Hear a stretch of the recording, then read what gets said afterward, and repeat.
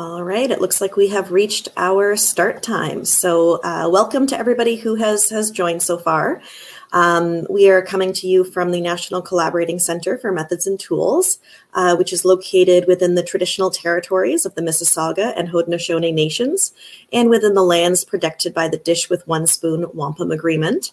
We're very excited today to present to you our rapid review methodology that we have adapted for the COVID-19 pandemic response. There we go. There are just a few housekeeping items before we start the webinar content. We are using a new webinar platform, so please let us know. You can reach out to an attendee labeled National Collaborating Center for Methods and Tools.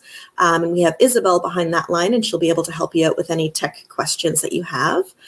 We do recommend using a wired internet connection if possible. And if you are having any issues, we do recommend using the latest version of Google Chrome or Firefox. Please, again, don't hesitate to send out a private message to our administrator at the NCCMT. If you do have any questions for the presenters throughout the webinar, you can type those into the public chat, and we'll make sure we address those at the end of the webinar. We will also have a few polling questions today throughout the webinar. When those are open and active, they'll pop up over the slide. There may be a very slight delay when the polling questions actually pop up, but once you enter your response, make sure that you hit submit so that your response gets recorded. You can also select to answer the question later, and it will enter your queue to be completed at any time during the webinar. After today, you'll be able to access the recording in English at our YouTube channel, and the slides will be provided in both English and French. A great place to keep an eye out is our Twitter at NCCMT, and we will post on there when the recording and slides are available. So we'll jump into our first polling question for today.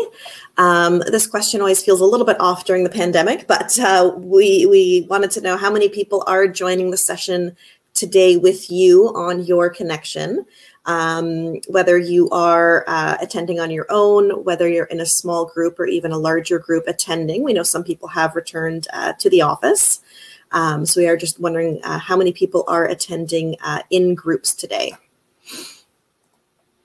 Looks like most of our attendees are attending alone, although we do have a couple of small groups, and that's really great as well. Moving on to the next question. We're interested in how familiar you are with the National Collaborating Center for Methods and Tools and our website and resources. So there's an option on the screen for if you have not used our resources before. And some options for if you have used the resources before, how often you have used those. So that should be opening up. Isabel, you can go ahead and open that one. Perfect.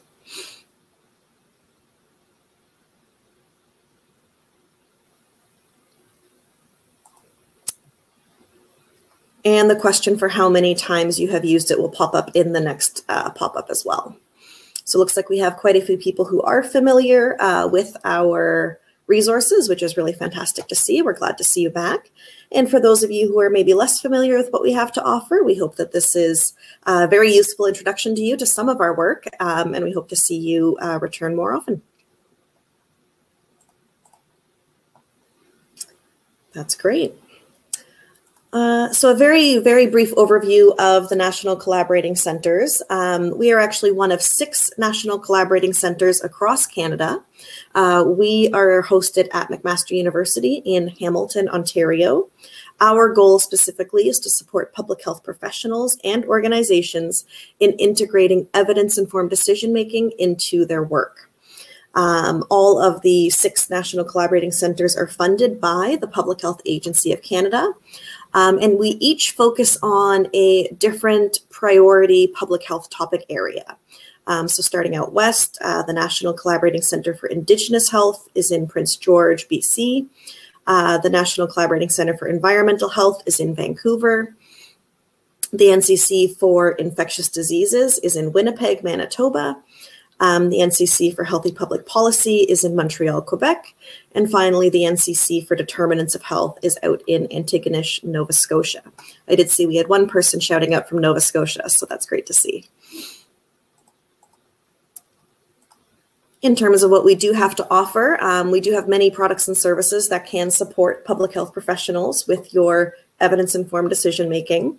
This includes a registry of methods and tools with over 270 methods and tools. We have online learning opportunities that include our online learning modules. We host workshops, which are now being done virtually. Public Health Plus is a repository of public health research findings. We have a couple of different video series, including our very popular Understanding Research Evidence videos, which go through different concepts in really short and easy to understand videos. And we also engage in quite a bit of networking and outreach. So I'm very excited today to introduce our speakers for today. Dr. Sarah Neil-Sztramko is a knowledge translation advisor at the National Collaborating Center for Methods and Tools, and Dr. Maureen Dobbins, who is our scientific director. So I will now hand it over to Sarah and Maureen. Looking forward to hearing from you both.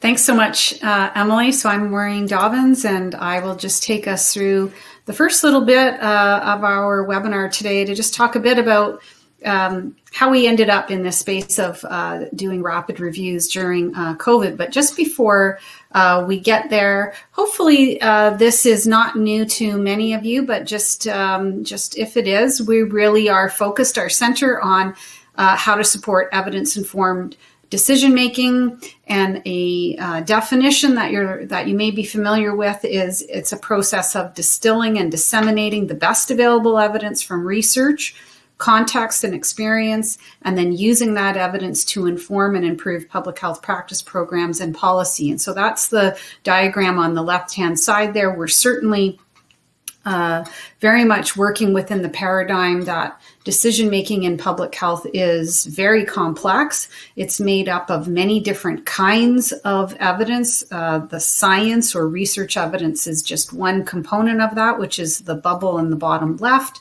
but also made up of the local context, epidemiological data, for example. It's also the societal and political preferences, as well as the resources.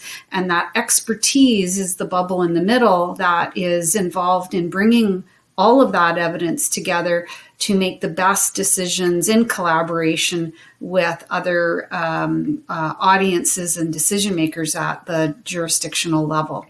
And the image to the right is a process of evidence-informed decision-making that guides specific steps. And so this circular pattern of defining questions, searching for evidence, appraising the quality of the evidence, figuring out how to bring it all together in terms of synthesis, thinking about how it may need to be adapted to be appropriate and feasible for a local setting or jurisdiction.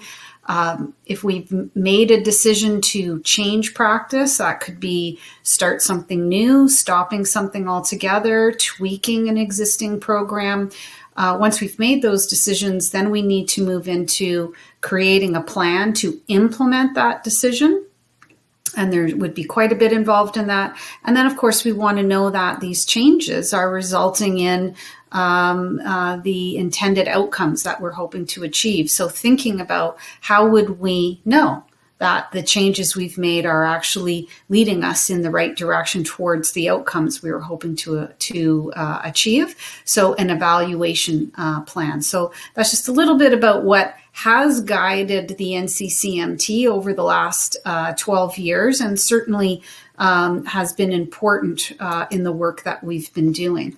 And certainly, I'm sure you are all aware that as COVID began just over a year ago and continues, the need for quick evidence, synthesized evidence has been huge, but the capacity, particularly at the point of service provision, to keep up to date with the emerging evidence, to make sense of that evidence, to appraise that evidence, to synthesize that evidence, the capacity has been minimal, as everyone has been redeployed at that frontline service provision to activities related to the COVID response. And then that's where NCCMT stepped in terms of recognizing this large need, recognizing there was limited capacity.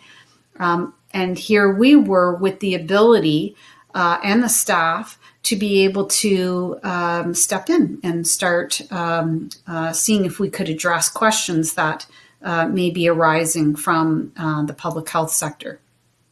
And so really that's what resulted in the development of what we call our rapid evidence service. There was this urgent and ongoing need for synthesis of the COVID evidence.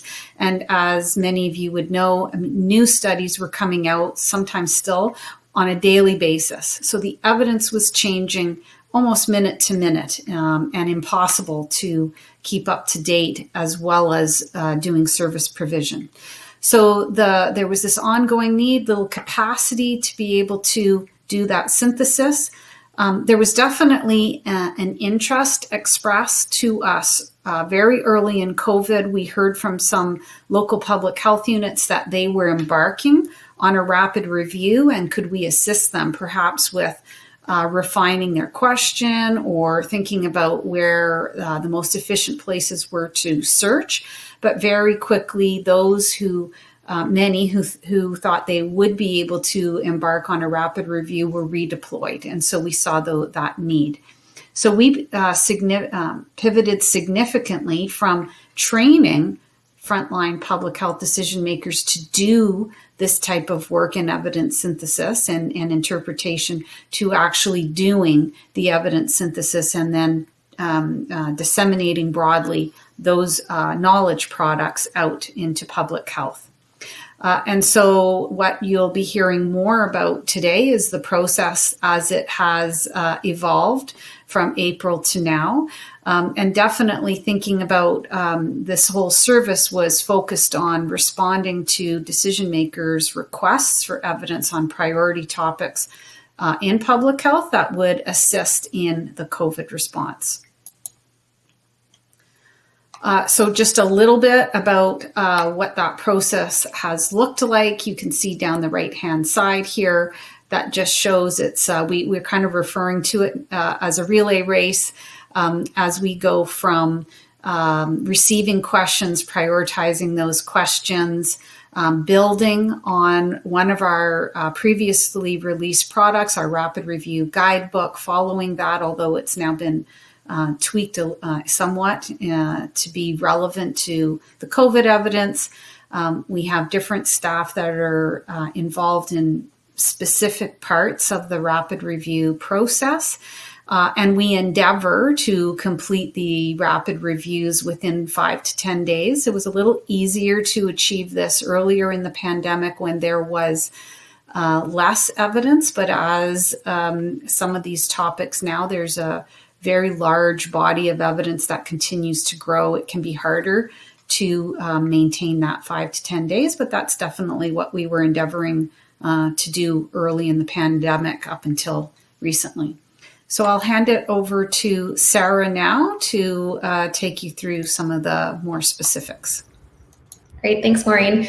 So this slide just gives you a little bit of a sense of who's involved in this rapid evidence service. So we have a very small but mighty team, and I think this slide actually makes it look like our team is bigger than it is because some of the roles that are outlined here are taken on by the same person. So we have our scientific director, Maureen Dobbins, who you've already met this morning. We have an operational lead who just devotes a fairly small amount of her overall time to help oversee sort of the administrative logistic aspects of the project, making sure staff time is allocated appropriately.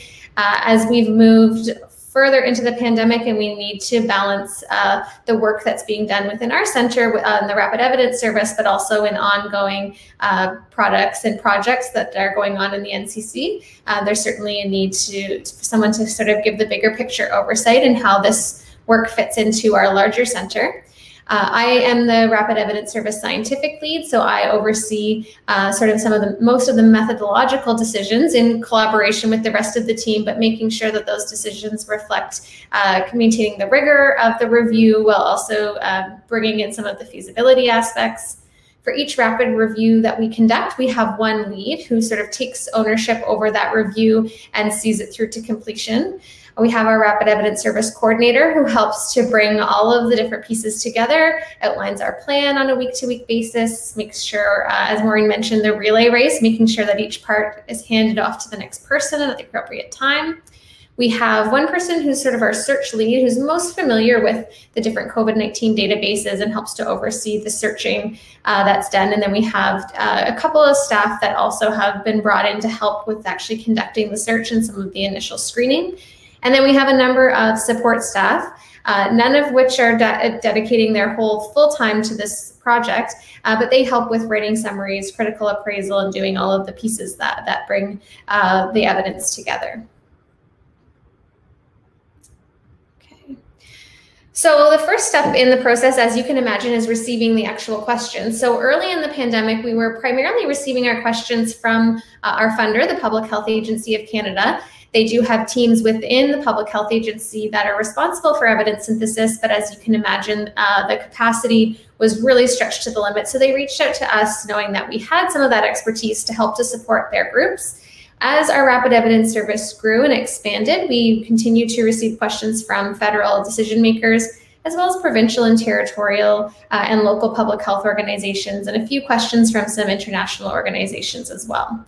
So we do bring those questions to our weekly team meetings where we assess the progress on the current reviews that we have underway and assess our capacity to take on new reviews. This is our plan, but sometimes, as you can imagine, particularly early on in the pandemic, there was lots of rapid requests that were coming in that needed a decision right away. So although we try to bring those together on a weekly basis, it doesn't always work out that way. Our main goal in terms of prioritizing questions that we take on is really to avoid duplications. This was a huge problem that we found early on in the pandemic. We would take on a question, we would finish something and find out that there was another group within Canada that had done almost the exact same question simultaneously. So really a waste of resources across a number of groups as we're all working to address many of the questions that were pressing for a number of organizations across the country and around the world. So that led to our involvement with COVID-END, the COVID-19 Evidence Network to support decision making.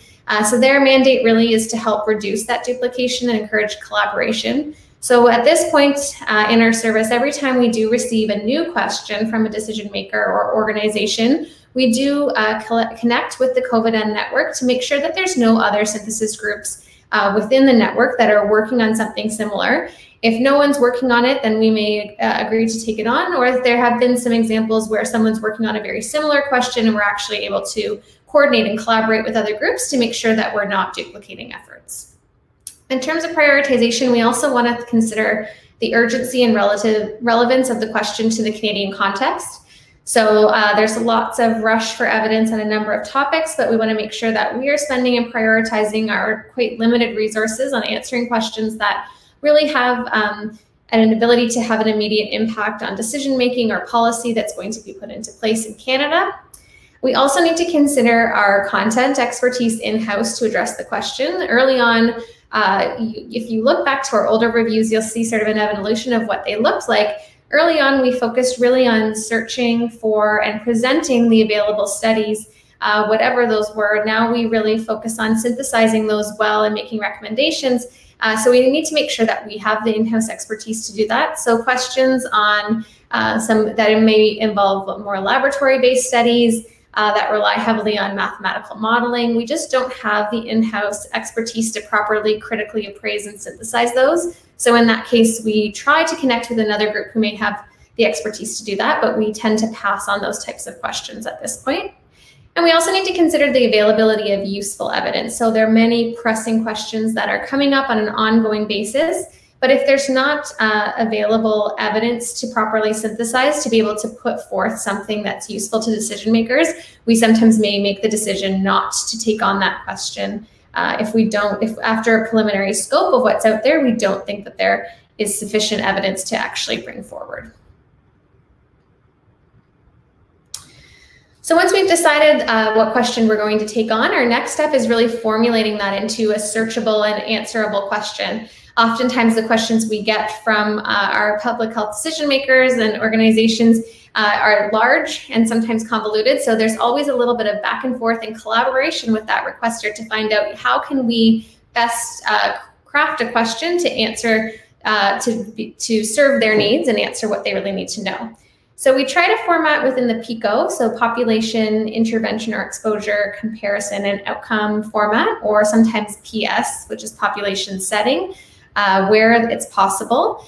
And then we use that to set our inclusion-exclusion criteria for our reviews. So I've just put an example here on the right-hand side of your screen from one of our living rapid reviews on the role of daycares and schools in COVID-19 transmission. So in this review, we focus on children and adolescents ages 1 to 18, while excluding studies that are primarily focused on infants, looking at exposure to or diagnosis of COVID-19. We include all comparator groups, but outcomes we're really looking at are confirmed or suspected cases in schools, daycares, or camp settings, and we exclude extracurricular activities such as sports teams. So it's really important to formulate a solid question early on, sometimes based on volume of evidence. We do need to go back and make some tweaks to make sure that we can answer the question in a reasonable amount of time. And that's one of the main differences between a rapid review and your traditional systematic review, where that question is really defined and set in stone from the beginning. But that's just one of the things that's, I think, really specific to COVID-19 is that we know we need the evidence in a very rapid time frame, and sometimes due to feasibility constraints, we need to sort of make some adjustments as we go along. So once we have formulated our question, the next step is searching. So we start now by populating a template document that we've created on our team with our search strategy. We do predominantly search the COVID-19 specific databases for most of the questions that we take on, with some exceptions. So one example would be a rapid review we did on effective risk communication strategies for COVID-19. So we know that there's some limited evidence around effective risk communication with respect to COVID, but we know there was a huge body of evidence about risk communication from in other settings and contexts. So in a question like that, we may look outside of the COVID-19 literature to find out what we can bring in that might be applicable. We search for English language studies in both peer-reviewed and preprint form. So that's another one of the things that's become rather unique to the COVID-19 context is the huge explosion of preprint literature, scientific studies that are available before they've been peer-reviewed. And we'll talk a little bit about that later on. But that's really been an additional challenge for our team and others, is how do we include those peer-reviewed studies, non-peer-reviewed studies appropriately.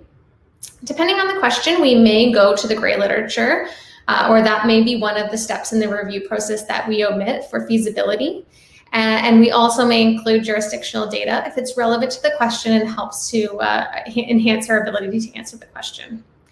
We do try to prioritize inclusion of syntheses before single studies. This is changing a little bit now, as the syntheses seem to be slowing down, at least for the questions we've taken on recently. But previously, if we found a really high quality synthesis, so one that had described a comprehensive search strategy, had critically appraised the single studies, in terms of maintaining feasibility and speed, we may present that synthesis along with any studies that have been published since their last search date, rather than including all available studies. So that's one of the sort of shortcut steps that we've introduced in our COVID rapid evidence service to try to address some of the feasibility issues. And you'll see on the right an example of one of the search strategy documents for a recent review we did on mitigation strategies in post-secondary institutions. So you'll see the different databases that we've searched there and some of the terms that we've used. And this is just a list of some of the databases that we typically use. Again, they're tweaked according to the question, depending on how relevant. So in terms of the COVID-19 specific databases, we always search LitCovid, the WHO's global literature on coronavirus disease, COVID-19 evidence alerts from McMaster Plus, and the LOVE, which is the living overview of evidence from Epistemonikos, and the Cochrane coronavirus special collections. We typically search the GIN, Guidelines International Network database, the TRIP medical database, the medRxiv preprint server, and Prospero registry of systematic reviews. So we use that also to just avoid duplication. If we know that someone else has registered a review on a similar topic, we try to reach out and contact those authors in advance of taking on the review if it looks like it's supposed to be finished soon, to try to avoid duplication. In terms of other relevant websites or repositories we scan at the NCCMT, we do have a repository of rapid evidence reviews that other authors and synthesis groups can register their questions. So we do scan that to make sure that no one else has already completed or is in the process of completing. We look at the other websites of the other national collaborating centers, a number of organizations across Canada and internationally that we know are conducting rapid evidence reviews, so the Usher or Uncover network. We look at the Center for Disease Control, Public Health England, and the Oxford COVID-19 Evidence Service. In terms of screening, so again, with rapid reviews, we always have some shortcuts that we need to take to maintain feasibility of conducting them on such a rapid time frame. So we do use a single reviewer to conduct our title and abstract screening. More recently, we have adopted the Distiller SR software. So after we run our search, we export all of our results to Distiller, where we can do title and abstracts, reduce our duplicate hits, and do title and abstract screening much more efficiently. And one of the really neat features about Distiller is it has a function called DAISY, which actually uses AI to rank the studies on their likely relevance. So we have that actually brings up the most relevant studies to the top of the pile and allows our screeners to go through the most relevant studies more quickly. And then having someone be able to start on the summaries to sort of progress things a little bit faster while we're screening the rest of the sort of less likely to be included studies. There's also a function in there where you can double check your screening. So the DAISY function will flag certain studies that it thinks you might have missed. So it's not perfect. It's not quite as strong as having two independent reviewers, but it allows us to do a little bit of a double check and makes us a little bit more confident that we haven't missed something along the way. Not all of the databases allow us to export. So things like Prospero, some of the COVID-19 specific databases don't have a great export function, as well as the websites that we typically scan. So those are manually screened, and potentially eligible studies are tracked in Excel. And then a single reviewer, who's usually the rapid review lead, conducts the full text screening. And then that eligibility is double checked when the summary writers are extracting the data and writing the summary for each study. So in terms of data extraction again is completed by one single reviewer and then double checked by the rapid review lead at the final synthesis stage. So across most of our reviews, the key information that we extract are things like study design, the study population, the setting, summary of the key findings. We also include a quality rating, and then other relevant information is needed. So for example, in our review of schools and daycares, we always make sure that we extract any IPAC measures that were in place, and that's sort of tweaked and refined depending on the question. So one of the things that we've felt very strongly about throughout conducting our rapid evidence service was the inclusion of critical appraisal of single studies. So early on, back in April 2020, so about a year ago when we started the rapid evidence service, preprints were accounting for about 40% of all English language COVID-19 scientific work. So without having gone through the peer review process, we knew that those needed to be considered a little bit more carefully than other published studies. Even the published studies, we knew that they were being pushed through relatively quickly. We were hearing about a lot more retractions from studies that had errors on a closer look. So we felt that it was really important to critically appraise the evidence so that when we presented it back to our decision makers or knowledge users, that we could highlight which studies were the most trustworthy of the bunch that we had. At the time that we started the rapid evidence service, there were very few other syntheses that were appraising evidence, which we really found problematic, with a huge explosion of evidence, as Maureen mentioned, that was changing, almost on a daily basis. How could we highlight for our decision makers which things were most trustworthy and which studies, which were oftentimes conflicting, decisions should be based upon?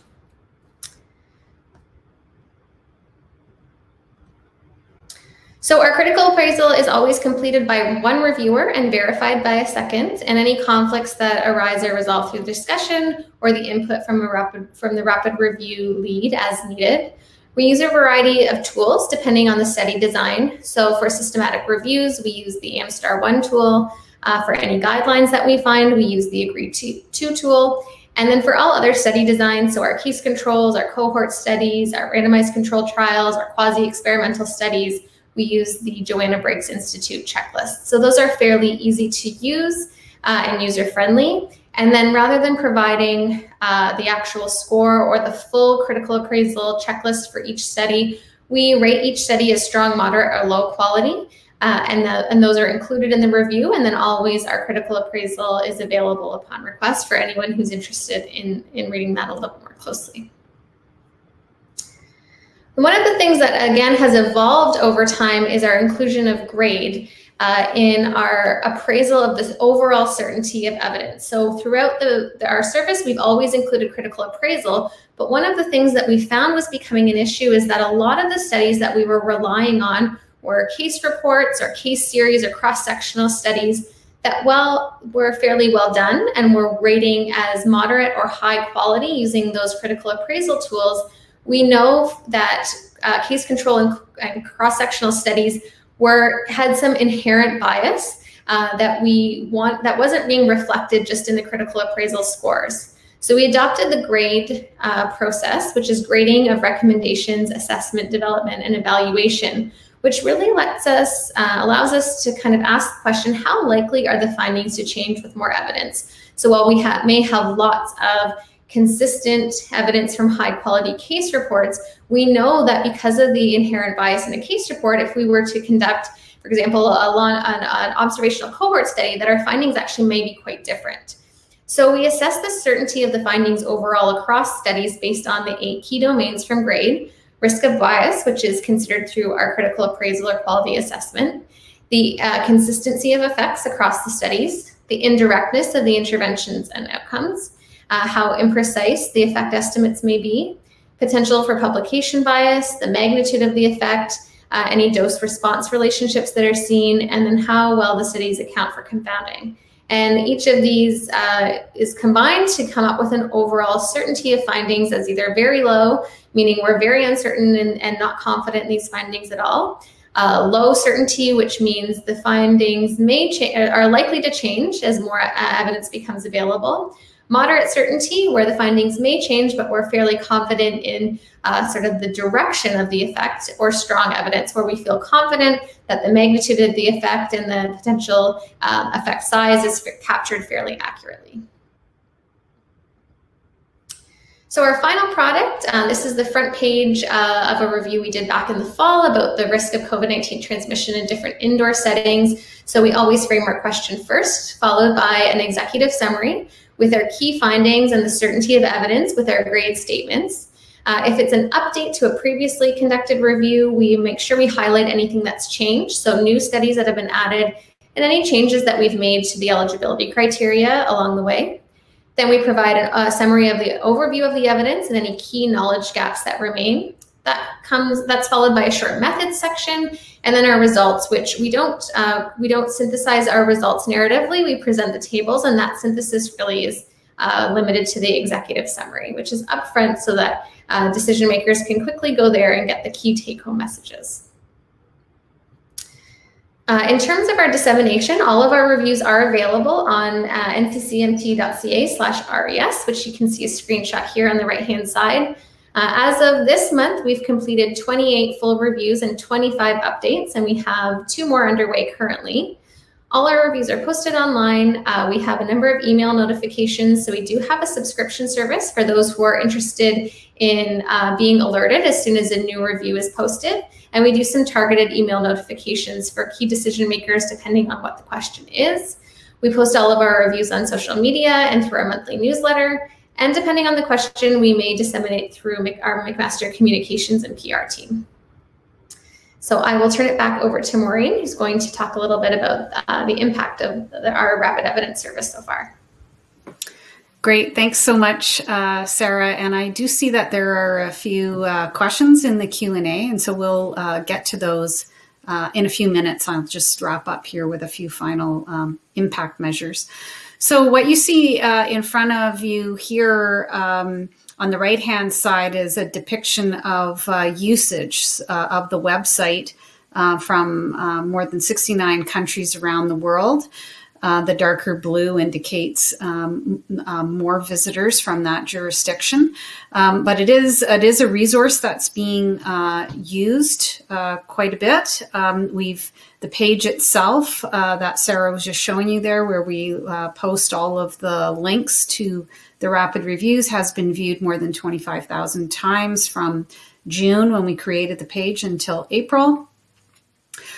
We have responded to questions from organizations not only within Canada, but also external. So the World Health Organization, Public Health Ontario, other public health units. We were really delighted to collaborate with Public Health England recently on an update.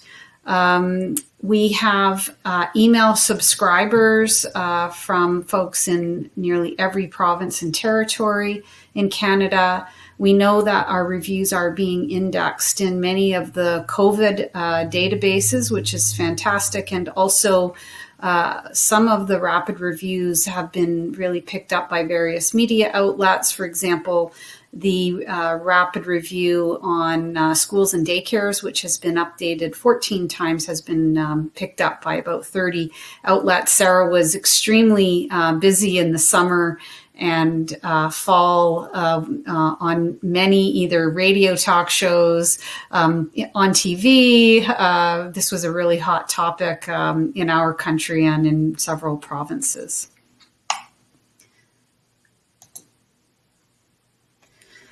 Of course, there are some ongoing challenges with this type of an initiative, and so as Sarah has indicated throughout her presentation, there are trade-offs with a rapid review. So, in order to be able to really look at the evidence quickly, you have to make decisions about what you're not going to do in what would otherwise be a full systematic review process. So always trying to balance the most rigor that is feasible to do in a certain timeline, and also being clear with the requester what those trade-offs are when we have to make those difficult decisions, either about the extent of the search or, we weren't willing to not do critical appraisal, but,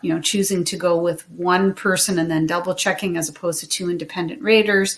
So just various decisions can have impacts on the trustworthiness of the findings. So I think being really clear with your requester what those different decisions that go with the timeline have. Minimizing the duplication. It's, as I'm sure all of you would agree, it's impossible to stay up to date with everything that everybody is doing.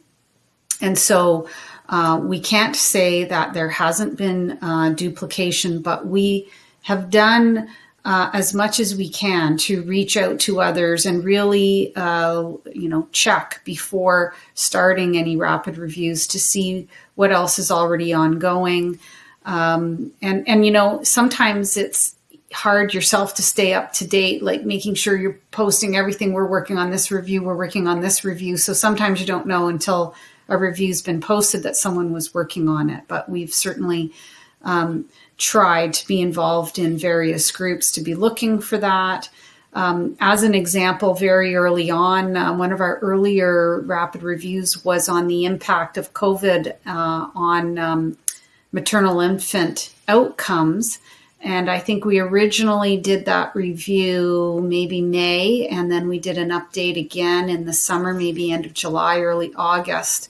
And in that time, we identified more than 50 rapid reviews on the exact same topic that included some but not all of the same evidence. And actually, we stopped counting at 50.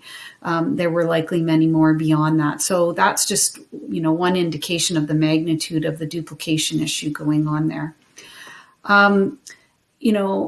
The next point about getting the right information into the hands of the right people as fast as possible, definitely something we're all trying to do, but also a huge challenge because those decision makers have no time to read emails, completely inundated with new information. And so what are the effective strategies to really make sure you're, in real time as much as possible, getting that information? And what was the right information? We were really lucky early on to work closely with senior decision makers who were able to say, that traditional type of write-up of a synthesis or a systematic review with a lot of text was not wanted or needed. Our first, as Sarah was indicating, in terms of the way we might have first provided it, in terms of here's a list of studies, here's what they said, also needed to move along in terms of what's the higher level synthesis and interpretation. So really it was important as much as possible to connect with our decision makers to really understand what do they need, and what format is going to be the most useful for them. Of course, the proactive versus reactive. So in the early days, we were just doing our best to try to keep up with the questions as they were coming in. And eventually we started thinking about, what are questions that are going to be coming? Can we anticipate what some of the future questions are going to be? So that we could start taking a look at that, because so much in COVID has been trying to catch up. But it was really important to start thinking about what might be coming to be prepared for that. Moving to the next point about, when is the evidence out of date? So when do we need to consider that it's out of date? We definitely were in the position where a few times we were posting a review. Sarah had this happen to her almost every time with the schools and daycare review as the lead on that review, where we already knew the day we were posting it, there was a new study that had been released, or 2 or 3, that had all the media attention. And so there was a question of, do we still post the one we've done, or do we delay and now include these new studies? So we really had to think about what to do with that. And how long does it take to be out of date? And so that, again, everything has been in flux through COVID. In those first weeks and months, something might be out of date within days. Now we might be in a position where maybe it's some weeks or months. And it depends on the topic again. Some have slowed down a little, some are still speeding up, some have stayed at steady state of constant new studies. An additional question there is also, as we receive new questions now, we have to think carefully as to whether or not data that would emerge, that's there from the very beginning weeks and months of COVID, is relevant to the situation now, because that could add tens, 10, 20, 30 or more studies to your rapid review, and yet it's from a time that's completely different from what we know now. So those are some of the issues that we've been grappling with in terms of that changing methodology. And then also thinking about, how applicable is evidence from other jurisdictions for Canada, and those of you that are joining us from other countries today, I'm sure, think about this as well. So how do you take evidence that's coming from many different parts of the world, thinking about how that applies within Canada and then within specific jurisdictions within Canada? And as well, when you are creating these knowledge products that are, let's say, for a national scope, but then there may be additional work needed for a specific jurisdiction in Canada, maybe at that provincial level, or maybe at the level of a regional health authority, or a city or a town. More work still needs to be done to think about how that may apply locally. And then just around the low quality of the evidence, a little bit also was around the reporting of the evidence. In the rush to get the data that was emerging so rapidly early in COVID, many times papers were coming out really with the data, but almost no methods, or no methods at all. And so that was challenging in terms of how to use that. And there really wasn't time to be going back to authors and asking them for details on the methods of the study, but rather, in only having a few days, it can be really challenging to address those issues. So just in relation to the, wrapping up this part in terms of conclusions and implications, that it was, this was all actually a bit of an experiment for us, in that this significant pivot from training others in how to do some of this work to actually being the doers of this work, but it did result in a rapidly coordinated effort on a national scale. Certainly participating in COVID-End, that has a network with a great many evidence synthesis teams and others across Canada, and even relationships to many other partners outside of Canada through that, has really helped to build a sense of community and how to work together. There's still work to be done, but definitely that sharing of knowledge, sharing of resources around methods and tools, and hopefully in some way avoiding or reducing along the way some of the duplication, and trying to, at the end of this, have a role to play in making sure that the best quality evidence was getting into the hands of decision makers as fast as we could get it there.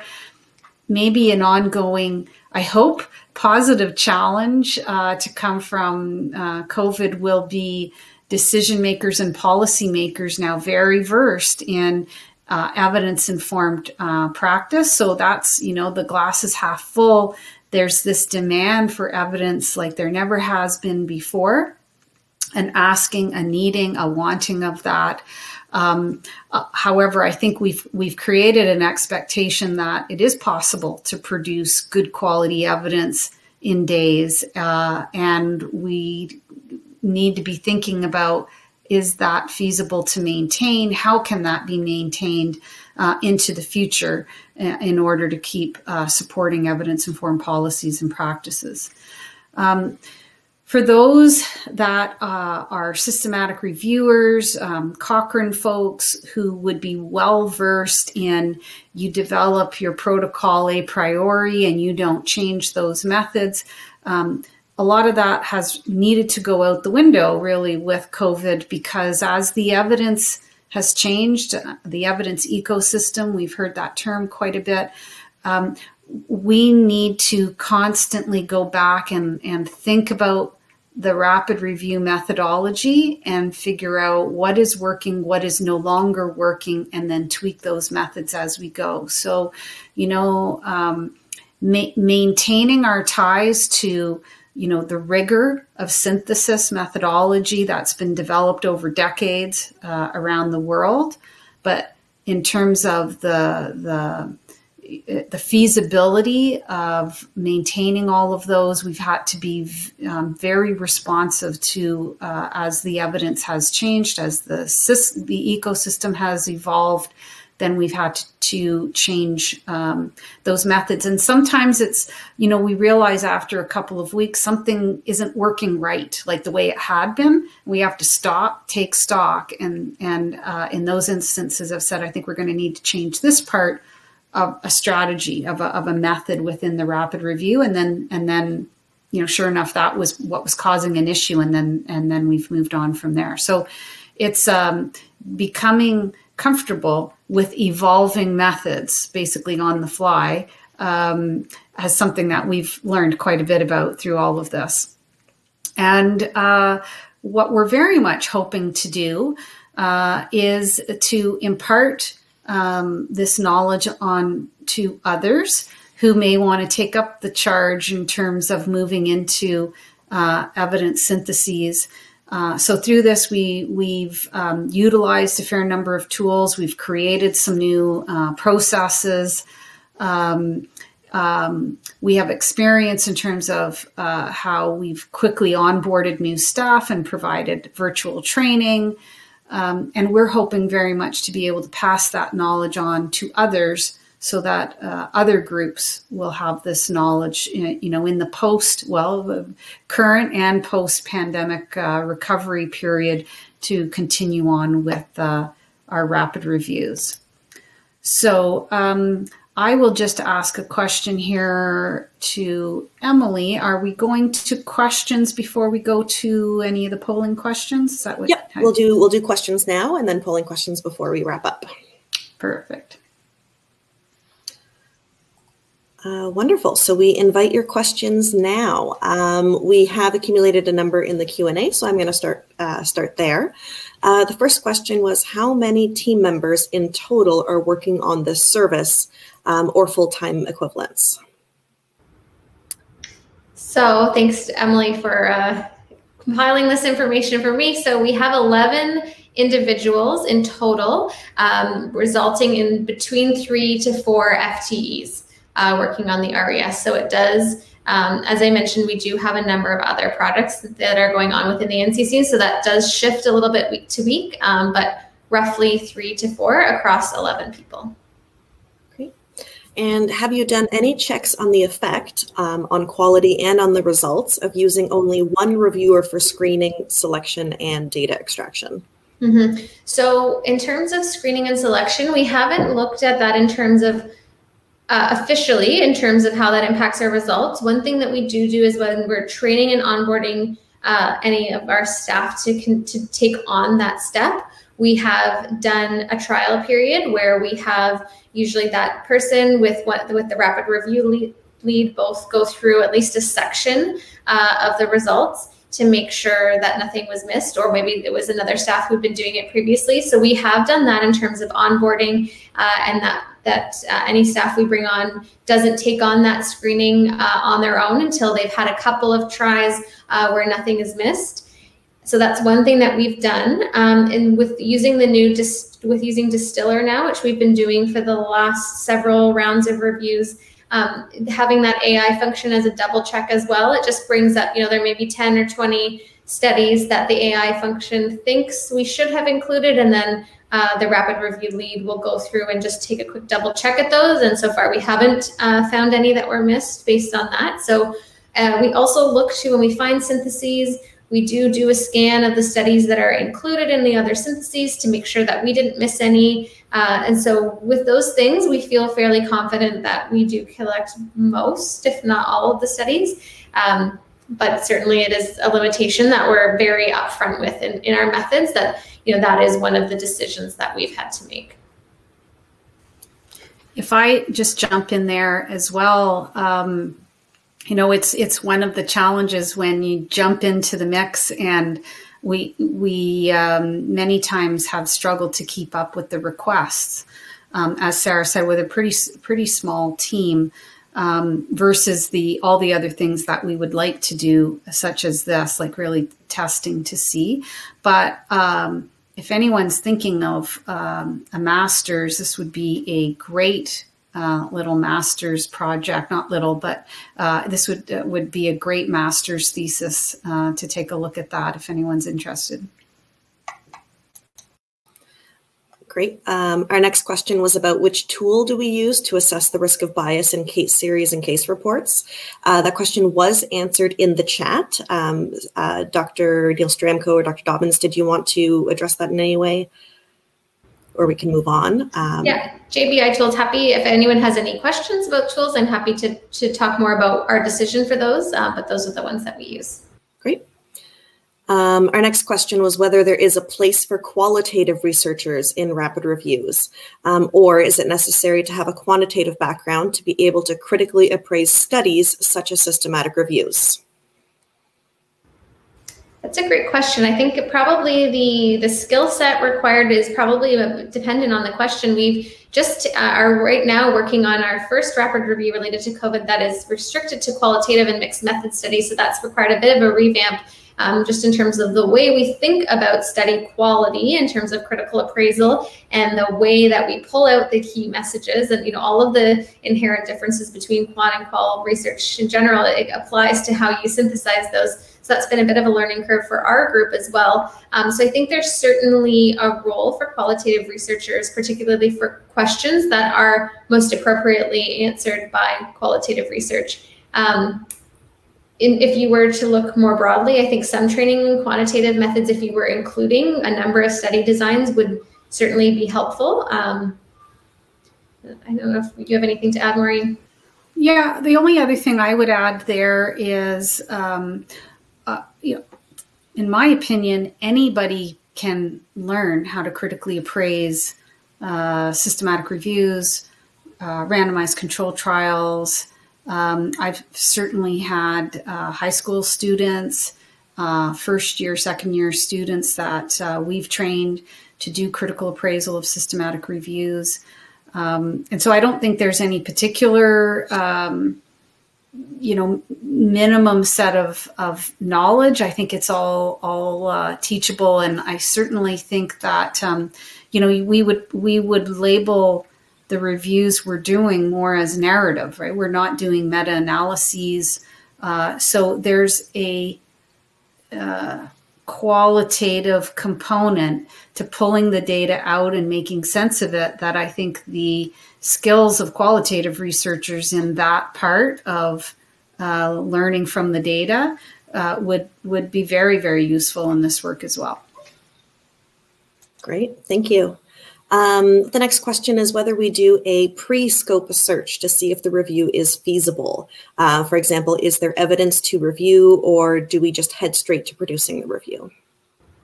Yeah, good question. I mean, certainly in some questions, we know that there is evidence. Sometimes someone comes to us with a question, and here's 5 studies I've come across, and so that sort of limits the amount of pre-scope. But we do always we try to do a bit of a pre-scope to see what kind of things are out there, how useful the evidence might be, as well as helping to develop our search strategy in terms of the different terminology and search terms we might use. Many of the COVID databases aren't indexed with subject headings and mesh terms that we would see in Medline and the databases that those of us who work with in systematic reviews may typically work with. So sometimes we need to do a little bit of a pre-scope even just to help develop our search strategy. So that's usually part of one of our first steps, is we're refining the question. And sometimes it is, we start with a bigger question, we start to look at what's out there, we see there's a ton, and we really need to narrow the scope, whether by jurisdiction, geography, by population, a number of different factors we may consider depending on the question. And that's some of those decisions about the framing of the question is in that pre-scope step. Great. The next question, thanks so much for the great presentation. Are there opportunities to work with your group to learn and apply COVID-related reviews? Yes, please. Absolutely. I mean, we do have a number of resources on the NCCMT website already. Maybe, I don't know if maybe Emily or Isabel could pop some of those into the chat. The Rapid Review Guidebook that Maureen mentioned is a really great place to start. But I think we're certainly open to collaboration. So great. I could just add there as well that we have done some organization-specific webinars around our rapid review methodology. So to try to really pass this knowledge on to others, we are very much interested in doing that. So if you want to connect with us, that's something we could discuss further. Great. And some partnered reviews as well. One that we've done already that Maureen mentioned with Public Health England, another one that we're just sort of starting to scope out a little bit more with another organization around sort of sharing those resources as a little bit of a training as well. Great. The next question asks, could you please describe how you are using grade in a rapid review? How are you making it rapid? And are you using Grade Pro? Great question. So we are not using Grade Pro. You know, I'm going to. There's a great paper by one of the grade working group about how to adapt the grade process in terms of, I think it's about emergency and urgent situations. And they give an example.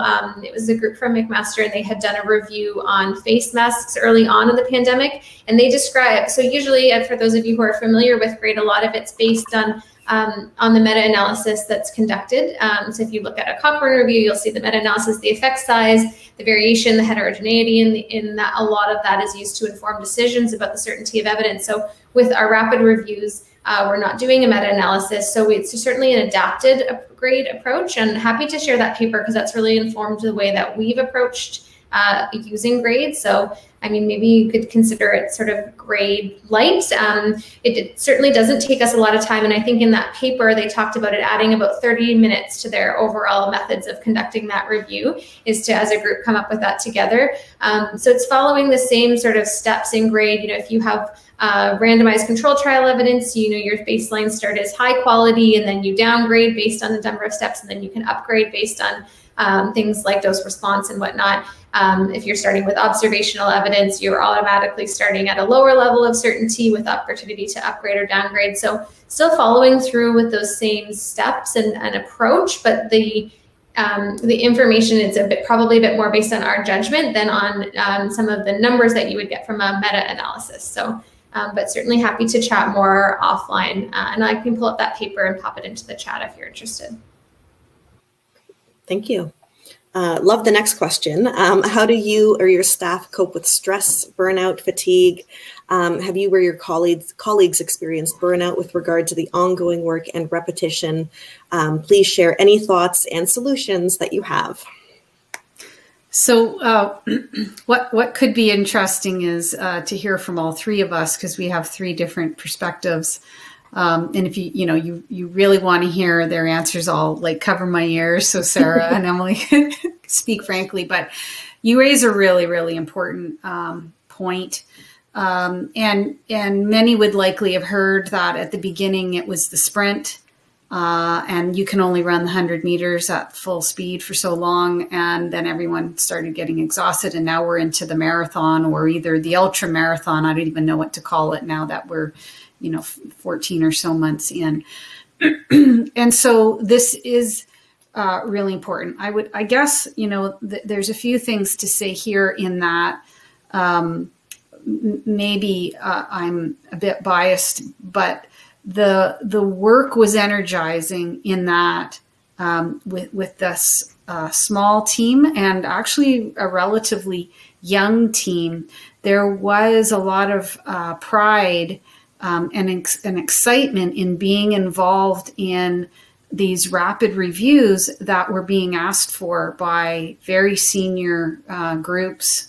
When we received an email from the WHO asking about a rapid review, or some of the other international organizations, or Public Health Agency of Canada, that was energizing in terms of being called upon to play a very significant role. So that definitely helped, was important. It was really important. We felt really important to be contributing in this way. And then, you have me, who felt very much wanting to say yes to every request. And as Emily and Sarah would, politely say, I had to be reined in, because couldn't say yes to everything. And that was the idea of implementing a weekly meeting where we could then, and having a coordinator and even our operational lead, who had the big picture of what else were we working on and how much time should we give to this, and who was doing what to keep it all coordinated, was really, really important. Thinking carefully about eventually how many could we do. So in our maybe our second week into this, we completed 5 rapid reviews in 1 week. everyone was so happy when we got to Friday, I think, not only because we finished them all and we were really excited about that, but we were all exhausted. So we knew that we couldn't keep doing that pace. And so it kind of eventually over time got to about maybe 2 per week, but not always 2 every single week, because some of them now do move into more to that 10-day period. We also implemented, I forget when we did this, maybe September-ish or so, about every 6 weeks, we take a week where we don't do any rapid review. So that is it's not a vacation week, but it's a non-rapid review week. So that gives everybody, all of the staff involved, time to work on other projects as well. Although we have a strategic meeting during that week to think bigger picture, plan out longer what we're doing. Also, the last point I'll make there is we really had about probably 4 to 5, 6 months in, really started thinking about what are we in the best position, what questions are we in the best position to answer? And so we started, really thinking carefully about the requests and, very much on those that are, public health in terms of chronic disease prevention. I mean, and we've done ones on the impact of COVID on opioids, on food security, on mental health. So those are the ones that's the kind of evidence. We have the skills, the best skill set. We are not the experts in efficacy of vaccines, in the sensitivity and specificity of COVID tests. So we really moved out of that space, and we would actually spend more time now trying to, if there's a request for that, trying to connect them with groups that we know through COVID and that someone else is better positioned to do those. So we're definitely not trying to do everything with that. And I don't know, I'll just pass it over to you, Sarah, if there's anything else, and then you, Emily. I think it can be challenging because we're all bombarded at certain times of the pandemic. I think in particular where we're all bombarded as well in our personal lives with news and restrictions and, all of those things. And then when we're working on reading COVID literature at work too, it can become a bit overwhelming. So I personally have sometimes in those periods, I'm like, I don't read the news then. I just have to take a time out of the news or on the weekends or things like that.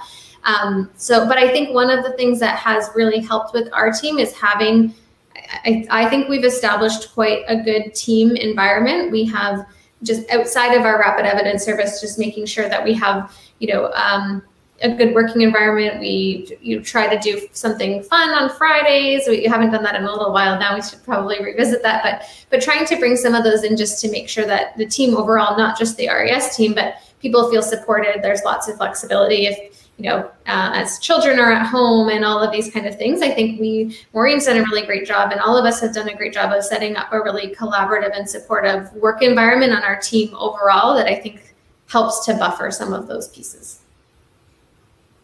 Great. And I think the only thing that I would add is that we, building on what Sarah said about a great working environment and a great team environment is that, when we do our assignments, this person will do the critical appraisals, this person will write the summaries. There's a lot of back and forth between, myself as the coordinator and that person. What does your week look like next week? We have 20 summaries to write. How many of those do you think you can manage realistically next week?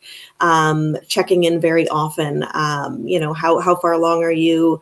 Do you need more time? Should we, so-and-so has finished theirs. Should we, redistribute with them as well? So just, I think, which I hope makes everyone feel like they really are a valued member of the team and that they are at least somewhat in charge of what they do take on, and that they do feel empowered to say no, or I need help when they really do. So we're hoping that this doesn't become so overwhelming as reviews get bigger and bigger as the literature grows. So Great, thank you. Great question. Our next question is, how does our team decide when a rapid review gets updated? Are updates done on a fixed timeline, or are updates done based on new emerging evidence or demand? Yeah, great question. It's a bit of, and it depends. So for example, the schools and daycares review that we did, we had first done that for, I think the first one we did was one of our very earliest ones back in May, when at least in Canada, all schools were closed and had sort of looked like they were going to be for the rest of the school year, which went to June. That question came through. I can't recall whether we had a request to update or we made the decision to update at the beginning of the summer, just knowing that some of those decisions were being made.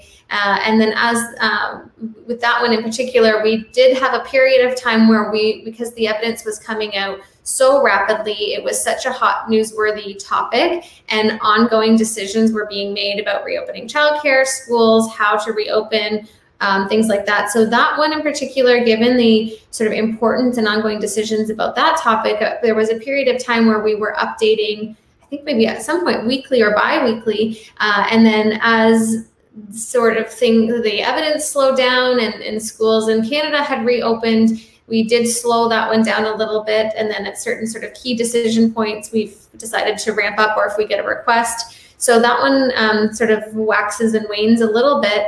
Most of the time it is based on either another request for an update, or that there's some indication for some reason that is now an upcoming important topic again. So that it's sort of a mixed amount of information, but not typically.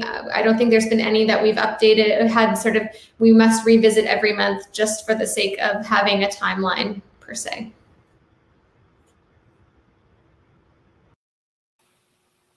Great. The next question comes from Saskatchewan. When faced with a question requiring a review within 3 to 4 days and an evidence search that uncovers, say, 50 or 60 suitable studies, have we used or considered using parallel reviewers, each reviewing 10 to 15 studies, with a subsequent joint compilation of the evidence rather than one reviewer going through all 60 studies? Could this permit a rapid response but still maintain adequate quality assessment of individual studies? Yeah, great point. And that is what ends up happening for most. Particularly if there's a large number of studies, it's usually divided amongst a couple of summary writers. And then that's brought back together by the rapid review lead when they create the executive summary. Certainly makes it feasible with timelines to divide amongst a number of staff. Sometimes it can be challenging to bring that back together with different voices and different people pulling those. So that's been a bit of work on our end in terms of training our staff and lots of ongoing conversations about what's the key pieces and things like that. But that when we talk about the 11 people over 3 to 4 FTEs, that's because we do have 2 staff as well that work more on a contract basis. They have other full-time jobs and work with us more on a contract basis. So they do some of those summary writing sort of in the evenings and on weekends. So that's one way we've been able to achieve those timelines. Yeah, and if I just add a little bit to that, I think the 2 of the contractors that Sarah just mentioned are themselves public health professionals who are coming home from their busy day jobs and helping us look at this evidence. So I think it says a lot about how important this is to those who are already super busy, that they want to be involved. What also helped was a partnership with the Luke Wolfenden's group in Australia. He runs the Cochrane Public Health group there, and he was able to lend us someone for, I think, 8 to 12 weeks. And that was actually perfect because at the end of our day, which was getting into the start of their day, Emily was able to send, a number of studies to say, can you do the appraisal and or data extraction summaries for these? And then they'd be in Emily's inbox when she showed up to work the next day. So that actually is a great example of, in different time zones, can really work to our advantage as well. Great, thank you. The The next question asks if we've received demands or have we collaborated with organizations from Quebec, wondering if the language was a potential barrier. Great question. I can't recall, and maybe Emily, you might have a better sense of whether we have any questions. Sometimes we have questions funneled through, for example, the Public Health Agency, and we don't know necessarily who that question in particular has come from. But I don't recall any that have come from Quebec in particular. We did do a bit of a training session. Maureen, which group was that with back in the fall? That was with INSPQ, who are moving into doing rapid reviews. And so we did go over with them very similar type of webinar in terms of what our process was. Yeah, we did have a request for an update on a review and could we potentially collaborate on one. And but it was on a specific topic that we ended up not pursuing. But we did have a couple conversations with them. I mean, thankfully for ourselves, really excellent English speakers from that group. So there were no barriers at that time, but it hasn't come up as often. So great. That is the last question that I see, although I do see a couple of different notes about a new COVID-19 evidence center in Wales, which is very exciting. So please feel free to send us an email. Our email should be on this, will come up on one of the later slides. What I'll do right now is switch us into our last few polling questions. What we're really hoping to get here is some feedback on both the rapid reviews that we have posted and completed and posted online, as well as on the webinar itself. We use this information to inform future webinars, inform future projects. We really do take quite a bit of time reviewing this evaluation data so that we can tailor what we do in the future. So I'm just looking at the responses coming in. So it looks like most people have responded, and it's about a 50-50 split in terms of people who have actually used the reviews to inform decision making, which is really exciting to see actually that these have been out there. And then the next question is actually a follow-up question. We're interested to know how these reviews were used. If you did say yes, if you have used these reviews, either yourself or your organization.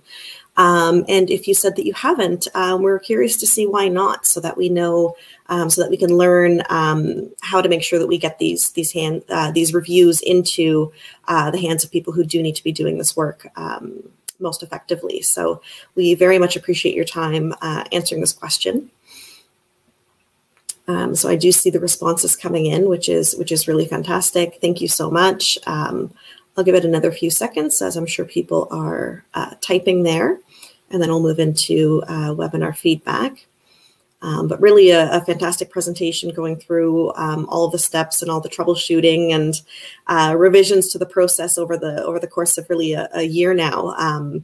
It's really great to see everything summarized so nicely and really see the journey that we were on from, 5 reviews in a week to, well, it does take a little bit longer now and there is more evidence. So really, really nice to see that. And thank you to everybody for your wonderful engagement during the session. Some really, really excellent questions that we hope our answers have been helpful. So that's great. Thank you so much to everybody who provided a response here. And then more general webinar feedback. We are interested to see whether or not this webinar has helped to increase your knowledge and understanding of what really goes into evidence-informed decision-making. There should be 5 options there. And again, just make sure that you hit submit so that your answer gets recorded. And I see that one. That one should open up in a second. I know there is sometimes just a little bit of a delay there. Oh, and it turns out that our person in charge of polling is having some internet questions. So I'm going to see if I can do this. So hopefully that has come up on your screen. This isn't usually my job, but hopefully that's shown up. And we'll wait just a second for some responses to come in.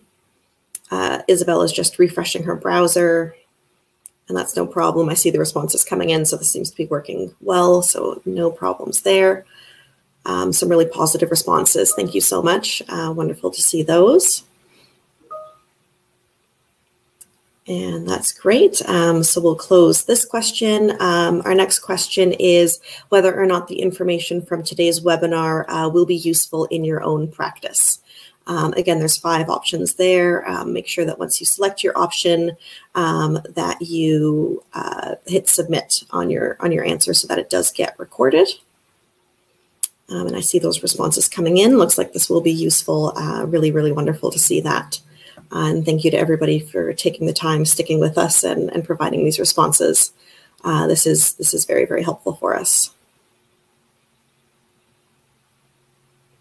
That's great. And then the last question that we have here is just asking about your experience with today's webinar. You can check all of the answers that apply for you, whether you felt that the webinar was relevant to yourself and to your public health practice, whether you felt that the webinar was effectively facilitated, whether there were opportunities to participate, whether the webinar was easy to follow along, and whether we were able to meet your expectations for this webinar. So you can go ahead and click on any of the answers that you feel apply. And again, make sure that you hit submit for those. I see most of these are coming in. It looks like we have quite a few responses. Again, thank you so much to everybody who has stuck around till the end here. And that's great. Jumping back into the chat. Great, wonderful to see that there's some appreciation for the platform, the Big Marker platform, instead of Zoom. I know everybody has a bit of Zoom fatigue, so this one's a little bit different, but does offer quite a few of the same functions, which is really great. So with that, thank you so much to everybody who has joined us today. You can learn more about our other webinars that we do offer on our webpage. That link should be posted in the chat in a couple of seconds so that you can click on that and see what else we have offered and what else we have scheduled over the coming months. We do love the webinars as a way to really connect with our audience and get a sense of where people are at in the chat and in the Q&A. So really happy and hoping to see some people again. There is a question about whether or not the resources that have been shared in the chat box could be shared with attendees. With the exception of the paper that, the link to the paper that Sarah shared, all of these will be linked in the slides that'll get posted within a couple of days of this presentation. If you would like a link to that paper, feel free to email us at nccmt@mcmaster.ca. Otherwise, all of the resources that were posted will be in those slides that do get posted online. Our website is there. There will be links there to our slide share where you can find all of our slides. Great. Just checking. Great. Looks like we've had, just another comment here. So that's great. I'm going to pass it back to Dr. Neil-Sztramko, Dr. Dobbins for some closing remarks. But thank you so much to our presenters. Thank you so much to our audience for a really engaging session today. Yeah, I just echo Emily's comments. Thanks so much, everyone, and sticking around over time, and lots of great conversation. And then a few of you who noted an interest in collaborating. We look forward to hearing from you. Yes, and thanks again, everyone, for joining, and thank you to Sarah and Emily and Isabel working behind the scenes who you didn't see. This really is just like the rapid reviews. The webinar is a team effort as well. So thank you to everyone for all your work, and wherever you're joining us from, I hope you have a great rest of the day.